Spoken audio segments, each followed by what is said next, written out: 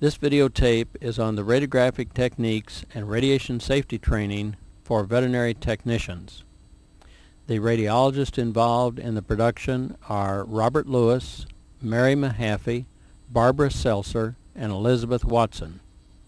All four are diplomates of the American College of Veterinary Radiology and are associated with the Department of Anatomy and Radiology, College of Veterinary Medicine, the University of Georgia.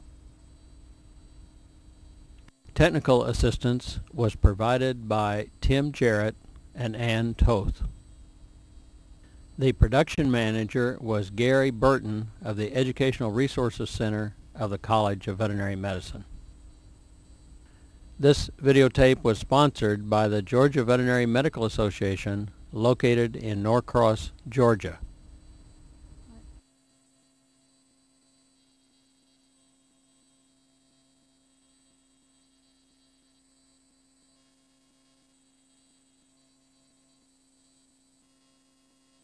Financial assistance was provided by the Atlanta X-Ray Sales and Service of Duluth, Georgia.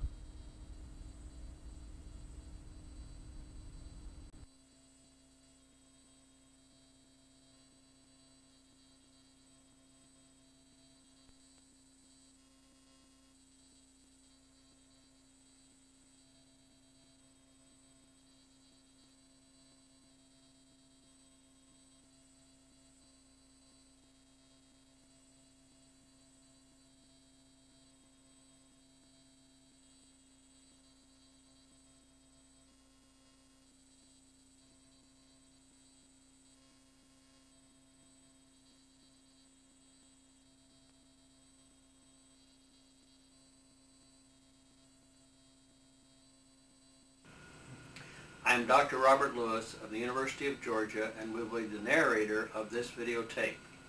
I am only one of several individuals who have spent many hours in the production and completion of this tape. The Georgia state law requires that technical personnel involved in radiographic procedures must have a minimum of 6 hours of training in radiation safety. This videotape is designed to meet that state requirement and is specifically for those technical personnel involved in veterinary medicine. In our discussion here on radiation safety, were first discovered by Dr. Röntgen, who was a physicist working in Germany, and he detected that radiation came from a vacuum tube that he was discovering, and the first radiograph which was ever published was a radiograph of his wife's hand, and it was in the original publication in 1895. So X-rays have been with us for a long period of time. The use in veterinary medicine did not show much promise and was not very extensive until 1930s when Dr. Schnelly, who was with the Angel Memorial Hospital in Boston, first published the book on the use of X-rays in veterinary medicine, particularly with dogs and cats. Dr. Schnelly then became a leader in propagating the use of radiation in veterinary medicine as a diagnostic tool. The hazards originally were known to some extent, particularly to the people who had worked in the laboratories with radiation, but many of the latent effects and the results of conditions which came from low doses of radiation were not fully understood until after World War II. These were brought about primarily through the use of the atomic bomb in the Second World War and the effects of the nuclear race from thereafter, where many people then became concerned about not just the people that were working in radiation, but the general public, and trying to provide a safe environment for all of the general public. The first veterinary organization that revolved around radiation was an organization developed in 1957. The teachers of veterinary radiology in the colleges of veterinary medicine met, and at that point there were only about half of the colleges that had a designated individual that was teaching radiology. So you can see that it's only been the last 40 to 50 years where radiology as a diagnostic entity has developed well in veterinary medicine. Today, the use of x-rays and the production of radiographs is a very significant part of the diagnostic regime in clinical practice. Our goal is to show and discuss the various aspects of radiation and to illustrate the safe way of using radiation so that you as a worker will receive the smallest dose possible. The sources of radiation that all of us are exposed to in some way or another are quite varied, and we need to at least understand how those have an influence on each of us and the amount of exposure that we're going to get from each of these. First, I'd like to talk about environmental sources of radiation, and first is the cosmic radiation. All of us have been aware of the radiation that comes in from outer space and continues to strike the Earth. And today, with the concern about the ozone layer, there's even concern about whether that protection of the Earth that is provided by ozone is diminishing, and we may, in some sense, be receiving more cosmic radiation. The amount of radiation that the average individual receives from cosmic is about 44 millirems per year. So now we're beginning to look at the accumulation of a dose that all of us are going to get exposed to. Now, with cosmic radiation, it makes a difference where you live as to how much of that you're going to receive. For example, if you live at the seacoast, where you have the greatest amount of atmosphere above you, then the atmosphere will protect you and you'll get somewhat less cosmic radiation. If, for example, you choose to live in the mountains, for example, if you are living in Denver, then you are living at a little bit more than a mile up into the atmosphere, so there's less atmosphere to protect you and absorb the radiation, so you will get a higher cosmic radiation in Denver than you will at the seashore. So we often think about the hazards of mountain climbing as not just being falling off the mountain, but also the increased radiation that you'll get at those high altitudes. The other interesting area where cosmic radiation comes into play is the increased hazard of radiation of flying in an airplane. Again, the airplane is going many miles up into the atmosphere, and as a result, you are losing that protective atmosphere absorption of the cosmic radiation, and even though the plane itself is providing some barrier, you're getting somewhat more radiation at high altitudes in the airplane. So it's not only worrying about the crashing of the airplane, but perhaps a little bit of increased cosmic radiation. Not that that'll prevent you from going someplace when you want to get there in a hurry. The second area then of environmental source is the Earth's crust. There are naturally occurring isotopes that are just part of the environment of the Earth's crust, and all of us are exposed to those in one way or another. The average exposure here is somewhere around 75 to 100 millirems per year. However, there are certain areas of the Earth's crust, particularly in Brazil, where the isotope concentration is extremely high, and you may get up to 5,000 to 6,000 millirems a year in those environments. So again, dependent upon how where you're living and the dose rate of that particular area of the environment becomes very significant. For example, if you live in a brick house, brick is going to have a higher level of the Earth's crust radiation than does living in a wood house.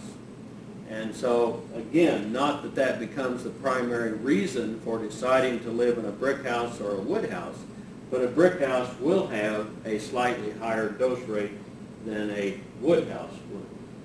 And then we think about the dose rate that's in your body.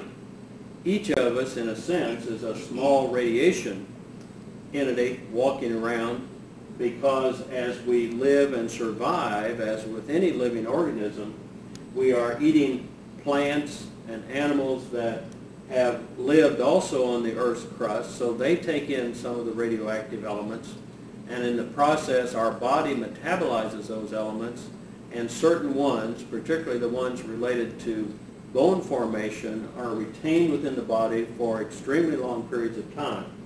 Again, not that we are great sources of radiation, but it's of some limited significance. The fourth thing then that becomes from the environment is man-made radiation becomes a part of this. We think first and probably foremost because of the publicity of nuclear power plants and the threat of nuclear war. And these entities provide very low doses. For example, all the power plants today are estimated to contribute possibly 3 to 4 millirems per individual that's in that environment, which, as you see when you compare that to the cosmic and the Earth's crust, is a very low dose and a relatively safe risk for the most part. The other sources over the years that have been of concern is some of the early televisions, microwaves, and other devices that will produce the electromagnetic waves of radiation. But today, most of those are manufactured in an extremely safe manner, and unless they are misused or broken in some way, are of little consequence from the standpoint of radiation to most of us. The second large category of radiation that we get exposed to is through medical sources, or the use of X-rays and radioisotopes in diagnosis and treatment of diseases in people. The most common way and the greatest source is X-rays. Most of you have, one time or not in your life, have probably had an X-ray made of your part of the body, and in producing that X-ray, you have received some limited minimal dose of radiation. The question always comes is the risk factor of the damage from receiving the radiation versus the tremendous benefit of being able to make a correct diagnosis and hopefully lead to the proper therapy of whatever your condition was. So X-rays are fairly common. Most people at some time in their life undergo that. The other area that has developed in the last few years is the use of radioisotopes, primarily in a diagnostic mode where radioisotopes are used to trace many biological functions and detect where abnormal function is present within the body. These are usually extremely low doses of radioisotopes, and the amount of radiation individuals receive from this technique versus X-rays is usually very minimal. The third category then comes in radiation therapy. And in radiation therapy, the individual involved gets extremely high doses. But yet the risk becomes, is the radiation going to kill the cancer and bring about a cure, or if not treated, would the individual die of the cancer? So the risk-benefit ratio in therapy is primarily for the individual that has a high-risk disease to start with. And the dose rate involved in radiation therapy is not spread evenly with the population, but is only in very limited number of individuals that need the radiation to help bring about a cure. The third category then that involves us as workers in radiation has to do with occupational sources. Those of us that have chosen to work in the field of radiation or have increased our dose of radiation because of our occupation are in a special category, and we must look at how we're going to be treated. Those of us that work around the production of X-rays in veterinary practices, because of our restraint of the animal and our involvement of being close by the machine at the time that radiographs are made, are going to receive some minimal dose. It behooves us that if we're going to consider the dose rates in occupational exposure, we have to exclude all medical uses and, in a sense, all environmental uses, and just be concerned about that dose that becomes we are exposed to because of our occupation. The other types of individuals that may have some occupational exposure are, again, the airline pilots and the astronauts because of the altitude, and then workers in nuclear plants and all the people involved in the medical use of X-rays become occupationally exposed. We will discuss the limits and the provisions made for trying to protect and guide you in understanding what this risk is in your workplace. As with any discipline, we need to understand what the units of measurement are so that we can have a common language to discuss the amount of radiation that we're exposed to. The first unit that we will use is the Röntgen, which is named after Dr. Röntgen, who first discovered the X-ray. And I'm going to read you the definition of a Röntgen, and we'll probably never come back to it after that. A Röntgen is that quantity of X or gamma radiation such that the associated corpuscular emission in 0.001293 grams of air produces in air ions carrying one electrostatic unit of electricity of either charge. This definition is based on the ionization capability of the radiation and the detection of that ionization with air changes that go on. The other units that we will be discussing is the REM, not the rock group, but it stands for Röntgen Equivalent Man. This is a unit of exposure that is used commonly when we're discussing the exposure of personnel that are receiving radiation. The new term, which has been introduced in just the last few years, is a sievert. It is an international term, and it is equivalent to 100 rems. We will probably not be using this in the rest of the discussion, but just so that you understand the more current terminology that is being advocated. The second one then is the RAD, or the RAD, which stands for the Röntgen Absorbed Dose. This is the unit of the absorbed dose of radiation and represents the effect within the individual or organism. The new term and corresponding to the sievert is gray, and a gray is equivalent to 100 rads. Again, we will probably not use the gray in our further discussion, but we'll primarily work with the REM and the RAD as we discuss the various dose levels and exposure levels that are presented from various activities. Now we'll discuss the effects of radiation and what kind of potential damage could we see if you received large quantities of radiation. For the most part, the effects of radiation are best understood by putting them in two classes. One is somatic, the other is genetic. With somatic damage, or the effects of radiation, it is primarily to the individual. So that if you are the one that is receiving the radiation, these are the possible effects that you might receive. Now you have to realize that even though most of the things we're going to talk about are very serious, it takes extremely high doses to create most of the things we're going to discuss. They are not in the realm of using radiation and you being occupationally exposed.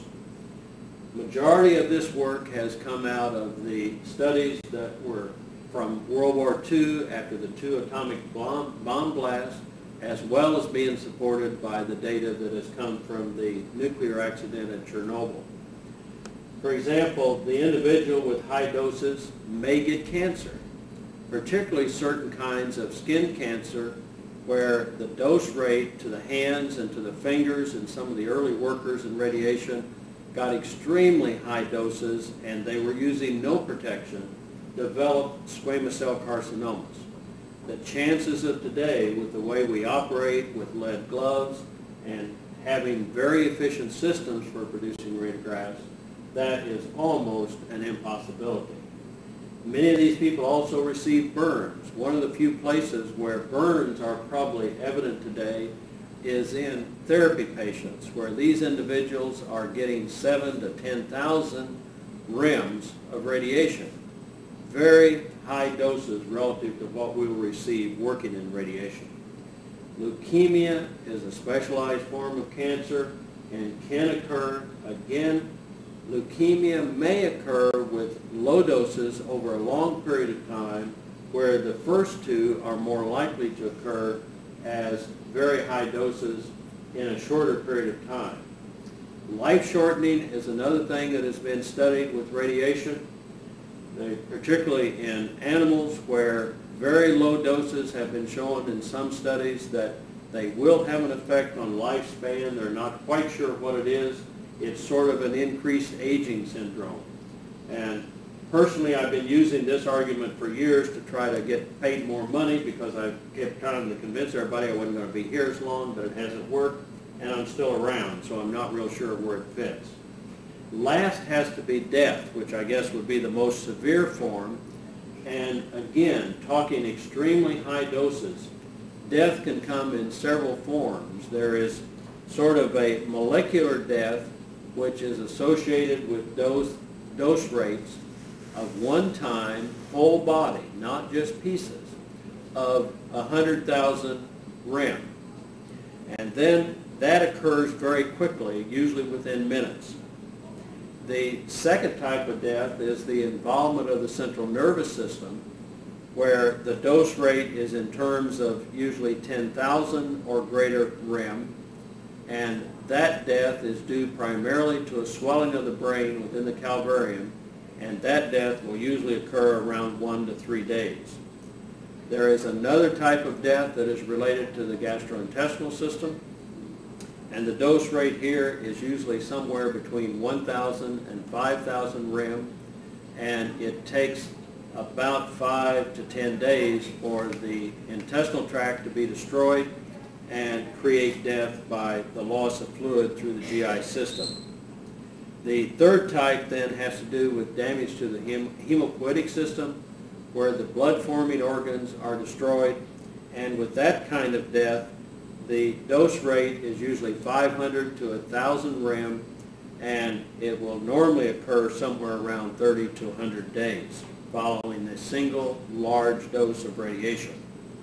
As we said, those kinds of problems are completely not within the realm of using radiation as a diagnostic tool, and most of us are not going to be involved in that.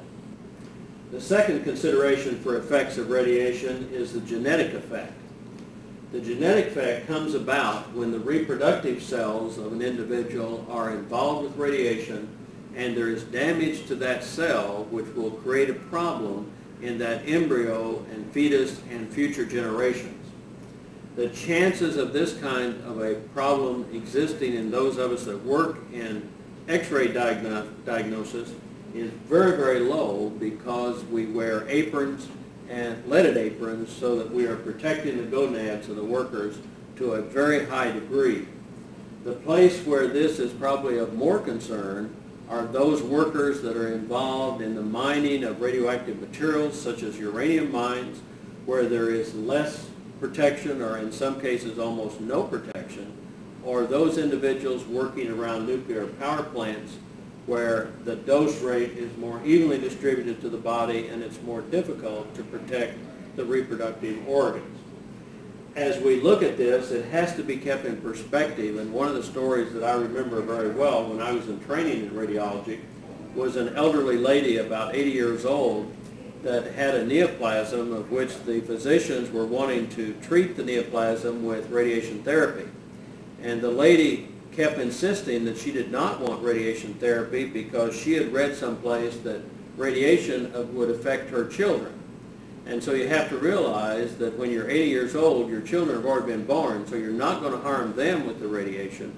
And so this genetic effect has to be during the reproductive cycle of the individual. Also, in keeping in perspective, as you look at this effect, is trying to look at the reasonableness or the comparative risk.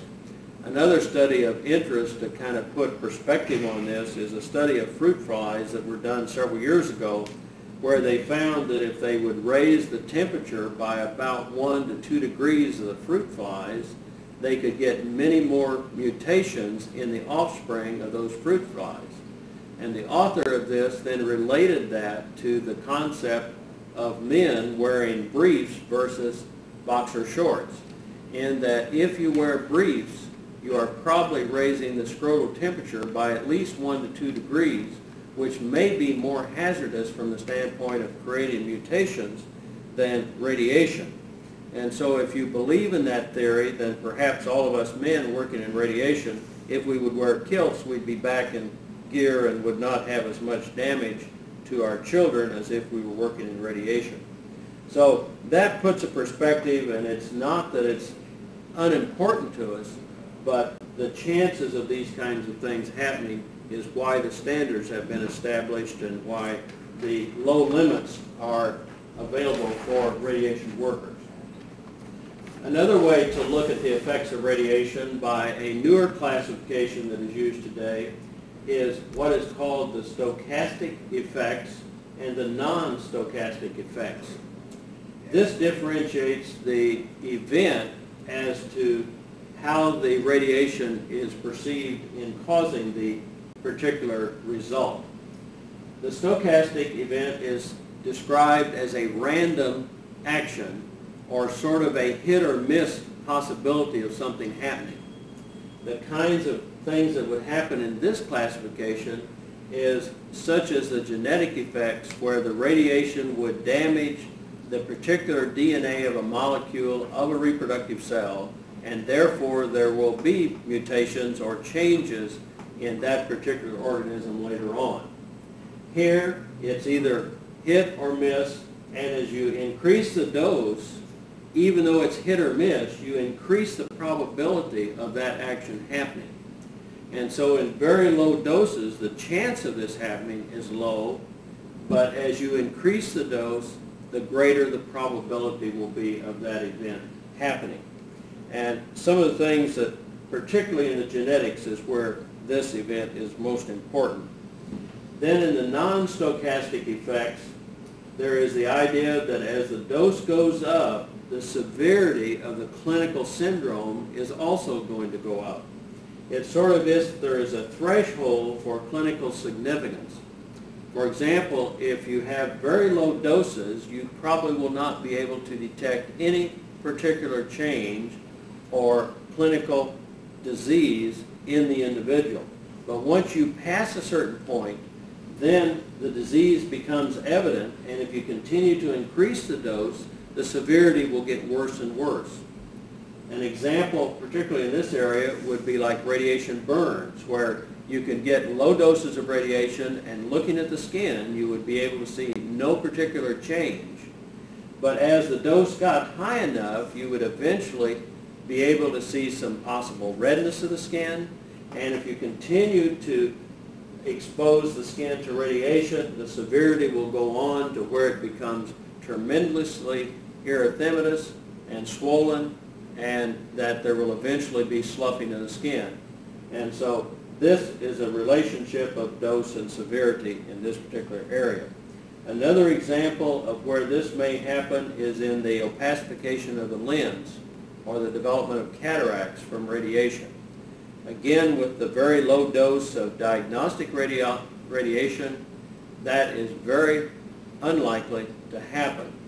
But for example, if you take a dog and were to give radiation therapy of very high doses to the head, then you might, with those high doses, be able to pass the threshold and eventually see lens opacification in those particular animals. And the threshold is defined as being able to see clinically significant or health-impairing conditions resulting from passing or being above the threshold dose. The people that study radiation and make recommendations on how much exposure individuals can receive have set maximum permissible doses. Now, with a maximum permissible dose, it is not the goal to try to get this, but to do what they say is an ALARA. This says the dose must be as low as reasonably achievable. So the goal is to get the least amount, but still recognizing that there are some limits which do not create adverse risk to the individuals. people are then classified into two general categories in determining the maximal permissible dose. The first category are those of us that are employed and work in radiation, and we are called occupationally exposed. The second category is the general public. That is individuals that are not working in radiation and have not agreed to accept the occupational exposure. For the occupationally exposed individual, the maximum permissible dose is 5 rem per year. And this applies to all men, to non-pregnant women, and to individuals that are 18 years of age and greater. From this, you can see that the pregnant women are excluded at this particular maximum permissible dose, and individuals less than 18 are excluded from this permissible dose. It is felt, however, that this dose is not going to pass the threshold to create the conditions that we have talked about previously. In this same recommendation, then, is another maximum permissible dose for the general public.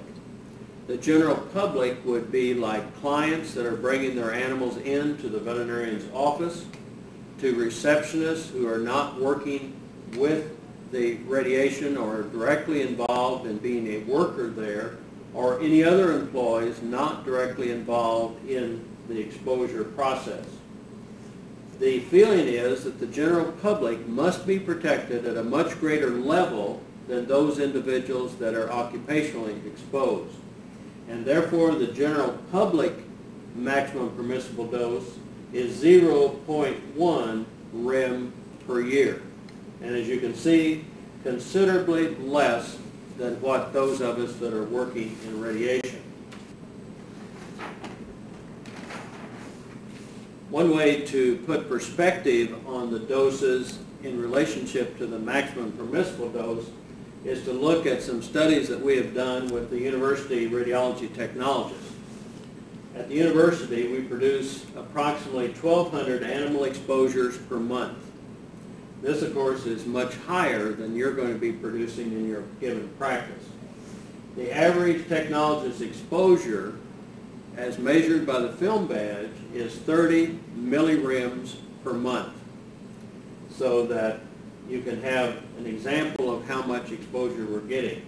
That translates then into a year of being 360 millirems, or 0.36 rems per year that our technologists are getting exposed to. That compares to the maximum permissible dose of 5 rems per year. So you can see that we're way below the amount of radiation that is allowed for occupationally exposed individuals. And again, remembering, in your particular practice situation where you're probably at the most producing 40 to maybe 60 exposures per month, your dose is going to be way less than what is indicated with our technologists. And on many of the film badges that you will wear when they come back from the company, they will probably have minimal exposure, meaning that it cannot be detected at the low level of exposure that you're receiving. The second consideration that we need to think about is the exposure that has been advocated for the embryo fetus and the concern for pregnancy in women occupationally exposed. The fetus has been set as a total exposure of 0.5 rem for the 9 months of the pregnancy. Or they recommend that it be no more than 0.05 rem per month. So they don't want the fetus to get all of its exposure in one time, but to make sure that it's spread out over the entire gestation period. And this exposure rate excludes the medical exposure should that become necessary during the pregnancy. So this is the occupational exposure of the fetus while the mother is working in radiation. If a pregnant individual is going to be working in radiation, then we recommend that 2 film badges be worn, one at the collar, which will continue to monitor the dose rate to the head and neck of the individual, and then a second film badge worn at the waistline underneath the lead apron, which will be the monitor of the fetus. Our feeling is that with the workload that most veterinary practices have, that the exposure to the fetus of an individual that is pregnant working in radiology is very minimal and well below the maximum permissible doses as established by the National Committee. It must be remembered in looking at these maximum permissible doses that for the occupationally exposed individual, this is for the amount of radiation that you receive from working with radiation itself, of being the employee, and that if during this period of time, for other medical reasons, you are required to get radiographs made of yourself, then any dose related to that medical examination is excluded and is not counted in the 5 REMS per year. As all of us are aware, working with radiation can be hazardous to our health, although the risk for the majority of us working in radiation is relatively minimal. I have worked in radiology about 30 years, and my total film badge accumulation was around 9 REMS. That is a very small amount when you consider the volume of work that I have been participated in over the years. To help you understand that you need to have a very healthy respect for radiation and take all the safety precautions you can, but you don't need to be afraid of it, because under normal, safe operating conditions, it's not going to have a deleterious effect. And so to put that in perspective a little bit, we would like to show 2 comparisons that are used by the National Radiation Safety people to put perspective on the hazards of radiation. One is looking at the fatality rates per 100,000 people employed in various industries. And so this means that there will, looking at the death rate or the possibility of death in a given industry. And as you can see, when we start out here, manufacturing is relatively safe in that it's a 0.6 per 10,000 individuals. Service is 0.7. Even working for the government is 0.9. And then we get to the more hazardous ones in transportation and utilities, where the death rate is 2.7. Construction, 3.9. Agricultural, 4.6. And then mining and quarrying, 6. Now, one of the interesting things that has been made a comparison from Canada, who has some very good data, is that they studied the mining in general versus people that were mining only uranium, and found that the death rate actually in uranium mines was less than the death rate from general mining. So that would tend to negate that the radiation has very much to do with the death rate as far as mining is concerned. So if we look at all industries, then the death rate is about 1.1 per 10,000 employees. If we look at how the maximum permissible dose rate of 5 REMS per individual worker was established, it was established to guarantee that radiation workers would be less than 1. So in a sense, we're safer working in radiation than almost any other industry that we've talked about here, perhaps except manufacturing. So it's a risk that all of us should be willing to take. The other comparison that is made for risk is to look at the effects on life shortening. And life shortening is one of the possible consequences of radiation. And the comparison here has been made that if you are driving down the highway and you drive 0.13 or 15 hundredths of a mile, that is equivalent to 1,000th of a REM. So we're trying to, again, equate the effect of shortening your life between radiation and highway driving. So if that's true, then driving 750 miles, which probably all of us do every year or many times a year, is equivalent to the 5 REMs, or the maximum permissible dose. So in a sense, we're all going out on the highway and driving and accepting that risk as being reasonable, and therefore we must look at possibly the radiation hazard that we're exposed to as also a reasonable risk for being able to participate in a profession, taking care of animals, and having a very enjoyable time and contributing to society. The other side, that any of you that are smokers, the comparison has been made that 1 puff on a cigarette is also equivalent in life shortening to about 0.001 rem, or 1,000th of a rem. Or if you equate that out, then roughly 20 packs of cigarettes equals the same hazard as the maximum permissible dose for an individual working in radiation, or the 5 REMs.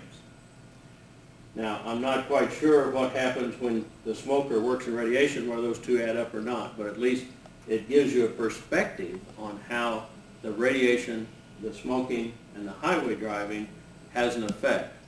And so I feel that the radiation is an acceptable hazard that you can accept and be careful, but not be fearful. To help you understand a little bit of the arrangement within the veterinary hospital and understand the different areas with the maximum permissible dose differences, these areas are divided into a controlled area where the people there are allowed the 5 rem per year exposure. These individuals that are working in this area must be aware of the radiation that is in that area. They must expect some exposure risk and at least be aware and accept that. They have a knowledge of the effects of radiation and the possible harm, and they have a knowledge of the safety practices. So those of you that are helping restrain animals and are setting the machines and working with radiation fall into this controlled area. In a veterinary practice, the controlled area is primarily the X-ray room, because that's where the radiation is, that's where you're going to be working, and during that period of time, these are the criteria that determine your status in a controlled area. Now the rest of the veterinary hospital, particularly the reception area, the exam rooms, and so forth, these are non-controlled areas, and the general public have access to these areas. And you'll remember when we were talking about maximum permissible doses, the general public must be protected to a much higher level than those individuals that are working in a controlled area. Their maximum annual exposure is 0.1 rem. And therefore we have to take very high care of them, because in addition to being the general public, these individuals have no knowledge or awareness of any kind of radiation hazard that might be around. And so we have to protect them very, very well. Now, in trying to differentiate these two, since radiation does pass through walls and can penetrate material, some special situations that we have to be concerned of in making this division is, for example, if the X-ray machine is on a floor and there is a basement underneath that floor, then we have to be aware that part of that radiation will be going through the floor into the basement, and therefore if any non-controlled individuals are going to be in that area, they must be added barriers so that the radiation is absorbed at the floor and not allowed into the basement. The other special area is where we are doing horizontal beam radiography, where the cassette is vertical and the beam is going against a wall. We have to be aware of what's on the other side of the wall. And is there any possibility that the other side of the wall is non-controlled individuals, and therefore, again, we have to have extra protection in the wall so that we can guarantee that if someone is sitting on the other side of the wall, they are not going to get more than the 0.1 rem per year. So understanding these two areas and knowing how you have to work will help you understand the different individuals and making sure that no one comes into this controlled area that does not meet the criteria. We want to review for you the principles of reducing exposure. Even though we've talked about there is a maximum permissible dose range, our goal is still to get the least amount of exposure possible. And so when we look at the principles of doing that, there are really three principles that we must consider and keep in mind at all times. The first one of these is reducing the time of exposure, so that if we can get the exposure made in a shorter period of time, there will be less radiation and therefore less hazard for each of us that is around that beam at the time of exposure. If the exposure is made, then the second principle is that we need to try to increase the distance between the beam and ourselves as much as possible. And we'll talk about how we can increase the distance to get us away from the beam and away from the hazard.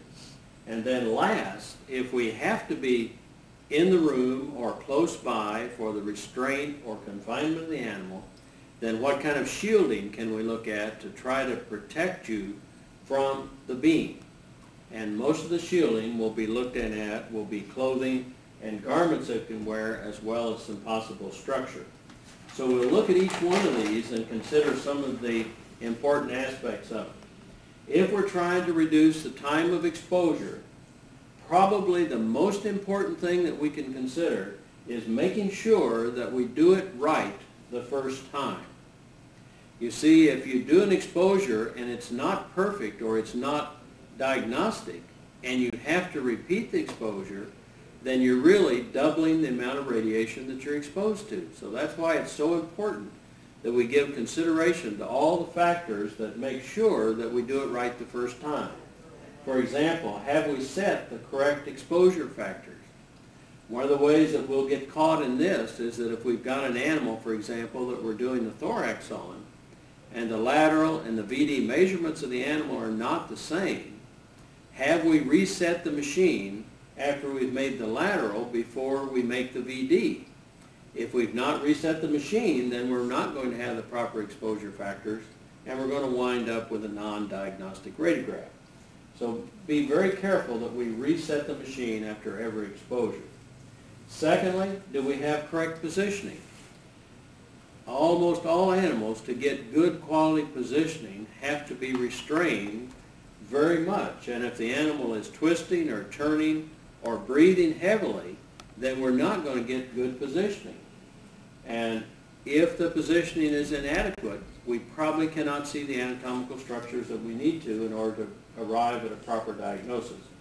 So in getting this proper positioning, we may use restraint, such as sedation or anesthesia.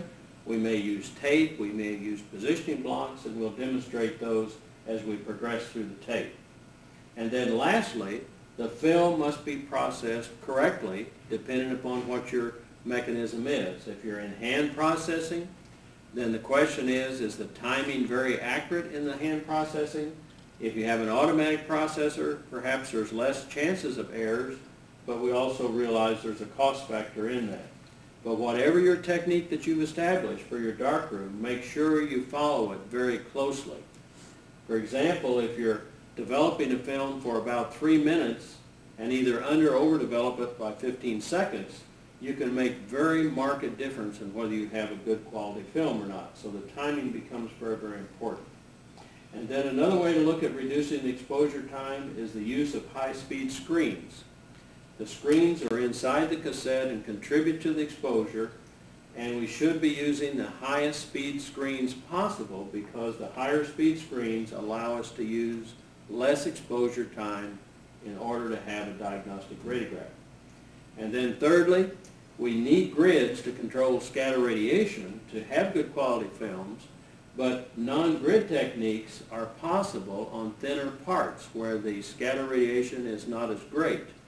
And so if we're using a thinner part, less than 10 centimeters, and most radiographs of the extremity, particularly in small animals and horses, then we will not be using a grid. And a grid does absorb primary radiation as well as the scatter, so it takes more radiation to make a grid technique radiograph than a non-grid. So if at all possible, we're going to try not to use a grid if it's not necessary to produce the quality film. The second thing then is distance. And understanding the effect of distance on your radiation exposure, you need to at least understand the inverse square law. And the inverse square law says that as you double the distance, you only get 25% of the exposure. So there's great advantages of backing away from the primary beam or increasing your distance. For example, if you're 1 foot away from where the primary beam is and the animal being radiographed, you will get a certain amount of radiation exposure. But if you go from 1 foot to 2 foot, then you only get 25% of the exposure that you would at 1 foot away. So it certainly behooves you to try to move your body and your arms and so forth back and get out of the beam as much as possible. The ultimate distance criteria is to get out of the room. And if you're going to get out of the room, then it means that the animal has to be in perfect positioning and everything has to go without you restraining the animal. So that means that we are going to use a lot more sedation and anesthesia and a lot more positioning devices such as V-troughs and sponges and gauzes, and we'll have to tape the animal down in certain places. But by doing all that, we can get the animal positioned and actually leave the room, which is the safest procedure that we can possibly get. And then again, we can increase distance, particularly in large animal, with the use of cassette holders, where we're in the field trying to make radiographs and the cassette is handheld. You're very close, and so we want to use cassette holders where the cassette can be on a long pole and you can be 3 to 4 feet away from the cassette at the time that the radiograph is made. And then fourthly is collimation. And collimation says we are restricting the size of the beam at the X-ray tube so that the X-ray beam is only striking that anatomical portion that we need for the diagnosis. It's not necessary to spray the radiation and completely make all the film black if the part that we want to look at is only going to be a small portion of that. So we need to consider collimating the beam and making it as small as possible in order to get a good quality radiograph. And then thirdly, if we have to be in the room, then we have to consider what kind of shielding are we going to try to work with to stop the radiation so it does not strike our body. The ones most commonly used are lead gloves and aprons, and most of you at least are aware of those. They come in 2 thicknesses, 0.5 millimeters of lead and 0.25 millimeters of lead. You must remember, however, that with this amount of lead, the glove is designed to protect you from the scatter radiation. It says that it's really effective of the radiation that is bouncing off the animal or bouncing off the table coming at you. It will not stop the primary radiation. So if you have your hand and the lead glove shows up on a radiograph that you've made, what it says is your hand probably did receive some radiation because the lead is not sufficient to stop the primary beam. So be careful that you always have your leaded gloves and hands outside the beam. In special cases then, we can build walls and shields. This is particularly useful where we build a little fly wall in front of the control booth, so whoever is standing at the control knobs and turning the knobs and working the exposure will not be exposed because they're behind a wall barrier that has sufficient absorption to stop the radiation. They also make shields on wheels that can be run around and pushed around the table, which you can stand behind. There are some plastic shields with lead embedded in them that now hang from the ceiling so that you can develop a pretty good barrier so that you're protected.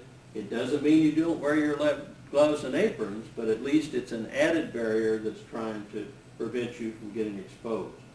And then lastly, the use of thyroid shields is becoming fairly common, and that comes about because the lead aprons have a fairly large gap at the neck.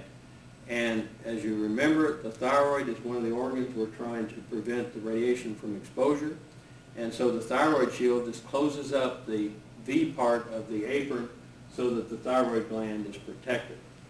So in looking and reviewing these, we have to remember that if we're going to protect ourselves and not get exposed to any great extent, then we have to consider the time of exposure and make it as short as possible. We have to consider distance in that we want to get ourselves as far away from the primary beam as we can. And if we can't get ourselves away, then we have to consider the use of shielding to protect ourselves if we're going to be in the room.